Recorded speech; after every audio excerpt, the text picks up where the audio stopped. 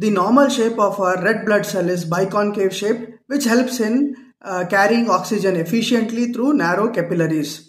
In hereditary spherocytosis, the shape of the RBCs become spherical due to defects in the membrane protein.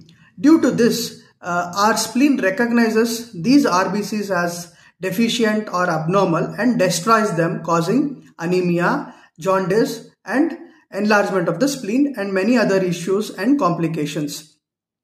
The easiest method to detect hereditary spherocytosis is by getting a peripheral smear test.